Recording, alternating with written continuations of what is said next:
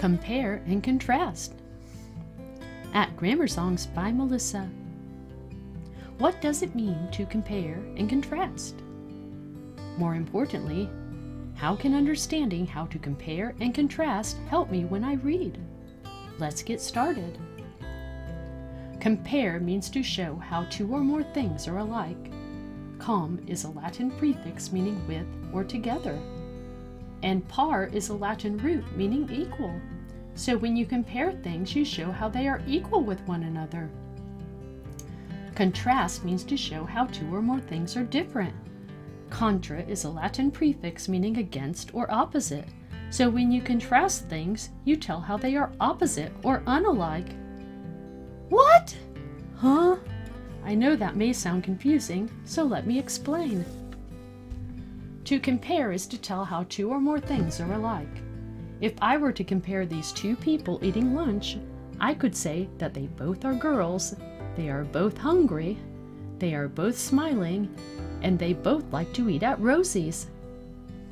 To contrast is to tell how two or more things are different. For example, one girl is drinking while the other is eating. One girl wears her hair down while the other girl wears her hair up. One girl has no glasses, the other girl wears glasses. Oh, and one girl has a scarf and the other has a necklace. And one girl has boots and the other has shoes. Oh, and one girl has on a skirt and the other is wearing pants. Okay now, I think you are getting the idea. So compare means to tell how two or more things are the same. Yes. And contrast means to tell how they're different. Absolutely. And organizing your thoughts and ideas can help you when you compare and contrast. A Venn diagram is a handy tool people often use to organize their ideas when comparing and contrasting two things. The middle area is used to compare or tell how the two things are similar or alike. The outer areas are used to contrast or to tell how the two things are different. So if we were comparing the two diners at Rosie's, they are both girls, they are hungry, they are smiling, and they both like to eat at Rosie's. If we contrast the two diners, the girl on the left is drinking while the girl on the right is eating. The girl on the left has her hair down while the girl on the right has her hair up. The girl on the left wears no glasses, but the other girl does wear glasses. One girl has a scarf, the other a necklace. One boots, the other shoes. The girl on the left wears a skirt while the girl on the right wears pants. There are probably even more ways to compare and contrast these two diners. Comparing and contrasting is easy. Oh, I'm glad you think so. We can use a Venn diagram to organize our thoughts. Yes, you can. Oh no, what's wrong? I think I understand how to compare and contrast people or things, but how does this help me when I read? You are asking an excellent question. Comparing and contrasting characters, settings, objects, subjects, and related concepts when you read can help you highlight details within the text and organize information for better understanding. When you are listening or reading, there are a number of signal words an author may use to indicate the relationship between two ideas, in this case to either compare or contrast. Some common signal words to compare are likewise, alike or like, in common, as well as, similarly, both, also or to, and same. Some common signal words to contrast are, on the other hand, even though or although, as opposed to, different or difference, in contrast, unlike or unalike, instead of, but, and however. Authors may use these words and others to help the reader identify a comparing or contrasting relationship. Oh no! How will we ever learn them all? Relax. I don't think any one person knows every signal word. Signal words are simply tools you can use to help you identify when things are being compared or contrasted. Maybe we should practice. Great idea! Okay, let's practice. Let's read a short piece Zeke wrote about his pets, Stripes and Freckles. We will look for ways to compare and contrast Zeke's pets. Remember, some signal words for compare are likewise, alike or like, in common, as well as similarly, both, also or to, and same.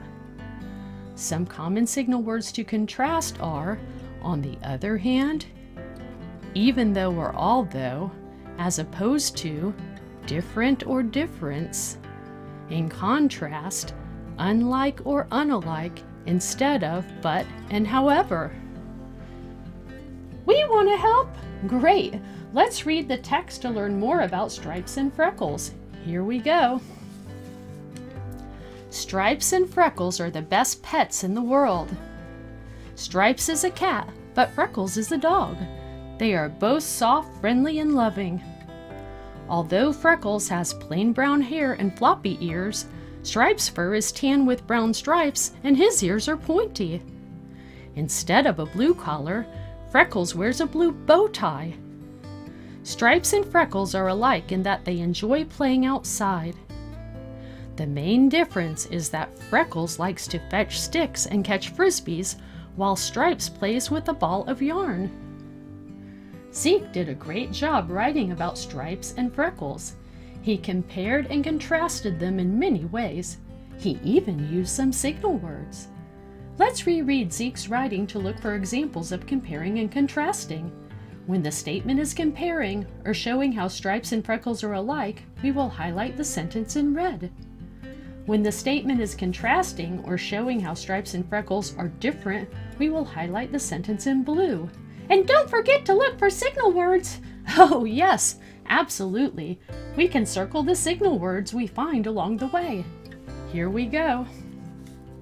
Stripes and Freckles are the best pets in the world. I don't see any signal words! But he's telling how they're the same. He's comparing how they are both the best pets in the world. Very good. Let's keep reading. Stripes is a cat, but Freckles is a dog.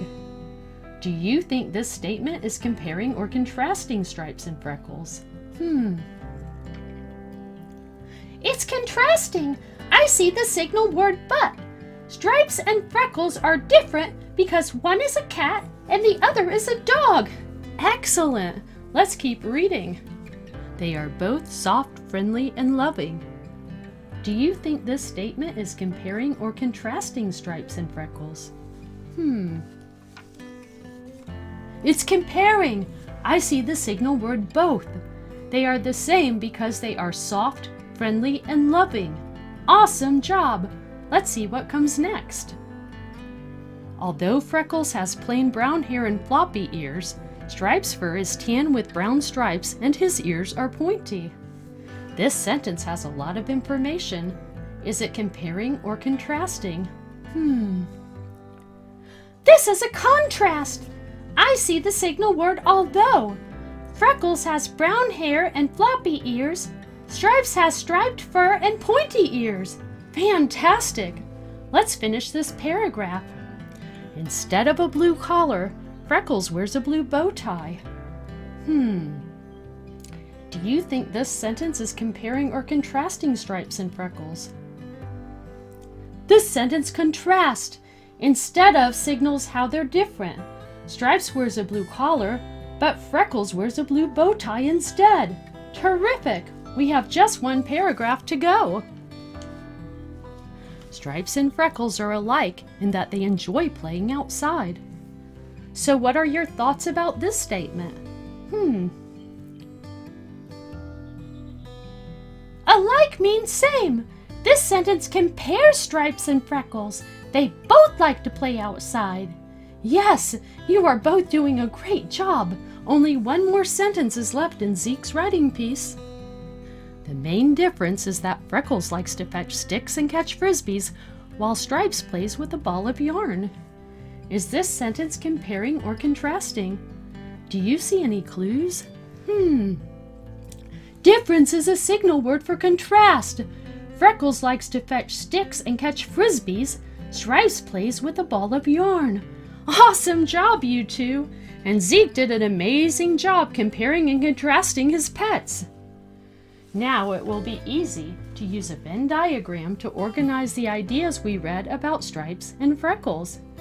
If I compare and tell how stripes and freckles are alike, they are both the best pets, they are soft, friendly, and loving, and they both enjoy playing outside. If we contrast or tell how stripes and freckles are different, Stripes is a cat, but Freckles is a dog. Stripes has tan fur with brown stripes, but Freckles has plain brown fur. Stripes has pointy ears, but Freckles has floppy ears. Stripes wears a blue collar, but Freckles wears a blue bow tie. And Stripes plays with a ball of yarn, while Freckles fetches sticks and catches frisbees. Wow! You have certainly learned how to compare and contrast. Congratulations, you two! Thank you for joining me at Grammar Songs by Melissa. Enjoy other related videos at GrammarSongs.com.